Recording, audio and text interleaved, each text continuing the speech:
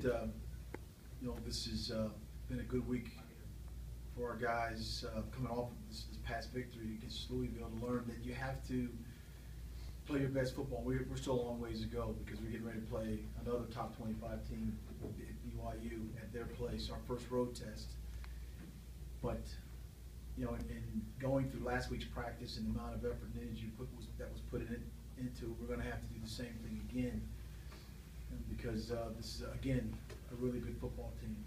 But I've been very happy and pleased with the leadership on this football team, and that's a lot different than what it's been in the past. And to have guys step up and want to be accountable and responsible has been really a positive part of this program of this year. So with that being said,